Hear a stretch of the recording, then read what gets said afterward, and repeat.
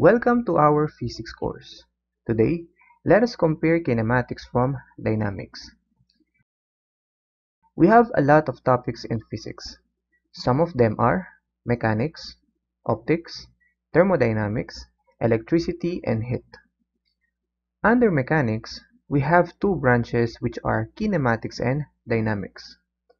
Mechanics is the study of motion and the relationships among force, matter, and motion. Motion is the activity or process of continually changing position or moving from one place to another. It refers to the movement of a person or an object. Let us now compare kinematics from dynamics. Kinematics describes motion without regard to its causes. It explains or describes the motion of an object, which tells us how fast or how slow an object moves. Some of the quantities under kinematics are speed, velocity, acceleration, distance, and displacement.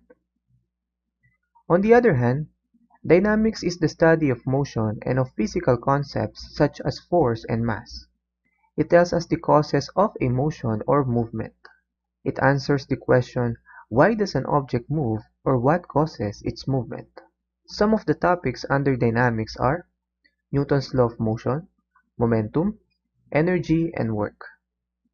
The next video will explain the difference between distance and displacement.